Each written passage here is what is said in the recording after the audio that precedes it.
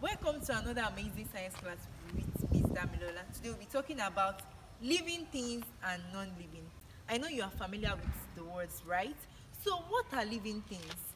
Living things are things that have life in them, and non-living things are things that they don't even have life at all in them. Living things, they can what? They can talk, they can breathe, they can move.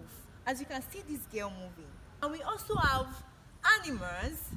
You can see the way the goat is bleating and the way it is moving. And we also have trees. You can see the way this tree is growing. That are attributes of living things. And non-living things, they don't grow, they just remain like that.